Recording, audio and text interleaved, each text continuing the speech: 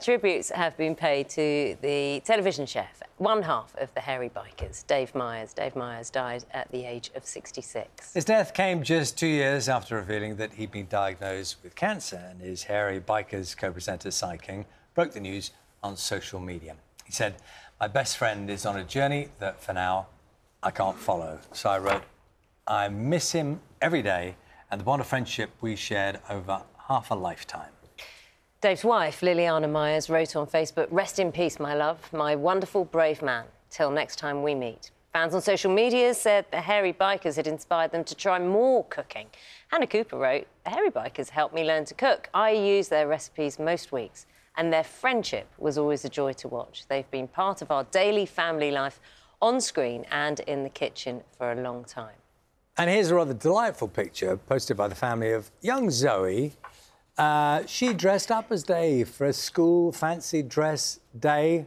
Nice job, by the way. That was really nicely done. The family says she started getting interested in cooking because of him.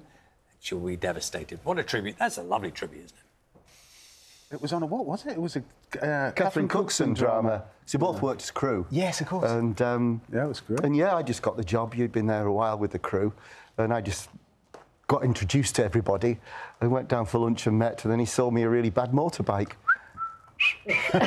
I'm still waiting to get half the money back. Oh, wow. It's fantastic. It's so simple. We get to eat the tiger cow. Whoa. So would you prep me tater? I can do that. What did you say there, Myers? You went fondant. Fondant. You did. One does. Steady now, steady. First off, I'm going to barrel me buffalo. Oh. Point your foot and straighten your legs. Welcome to dancing, buddy. Good. Step forward. Good. And now yes. And now drag. Good. Let's do the same thing with both feet.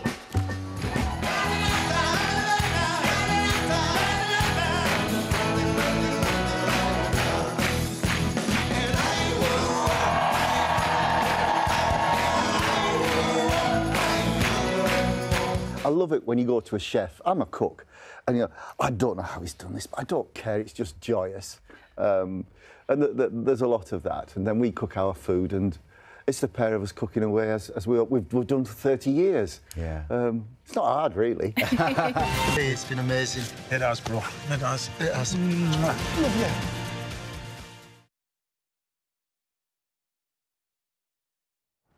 We can talk now to the chef, Rick Stein. Rick, good morning to you. Good morning, Nora. I think one of the things there, just seeing all those clips, all that film of Dave, is that his personality shone through. And so we, you know, so many people know him as a personality, don't they? And they loved him and Simon together.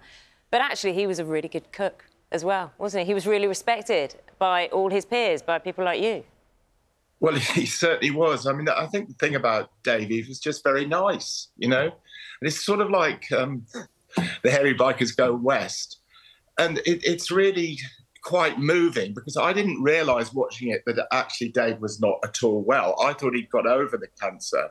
But you can see the great affection they have for each other. And I think male relationships like that, funny enough, I did a little piece on Laurel and Hardy, not that they were alone, Laurel and Hardy, but you can see that bond between them that is so attractive to people, I think. Rick, morning to you. It's Charlie here.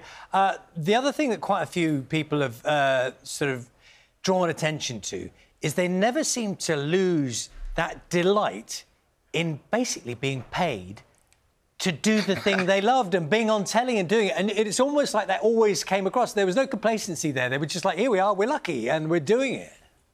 Yeah, and I think that's just why they were so popular, because people like real people, you know? They're just authentic. Both of them were authentic. And, I mean, it's just a rare gift, I think, if you are authentic. People warm to you. And, I mean, they're just... But the thing I like about them is that they're from the north of England, all right? And when I met Cy in Australia, I suddenly realised people from the north, I mean, he was from Durham and Dave was is from Durham, and Dave was from Barrow-in-Furness. It's just this sort of straightness they have, you know, and the Aussies loved Cy simply because he just said what he meant, you know, and there's no guile. I'm not knocking the southern people at all. That's where I come from. But there's something really special about people from the north of England, I think. Do you know, one of the things was as well, and I think Charlie picked up on it as well, is that they cooked stuff that people could see themselves cooking. It wasn't beyond, you know, the realms. It wasn't all Michelin-star quality or, you know, posh restaurant quality. It was stuff that you could do at home. And that really marked a turn, didn't it, in cookery programmes over the last couple of decades? I think it did. I mean, it's funny because I think in Australia, again, somebody was saying, about one of my books, but there's equally, that's proper cooking. It's not project cooking, right? Project cooking is when you're trying things that are really too difficult and you shouldn't be bothering with. They just cook real food and naturally everybody's drawn to it. Rick, it's been lovely talking to you this morning. Thank you very much, and just musing a little bit on the magic of Dave Myers, and I think everyone was sort of correspond with that thought today. Thank you very much. Magic he was. Cheers, thanks. Lovely, Rick Stein.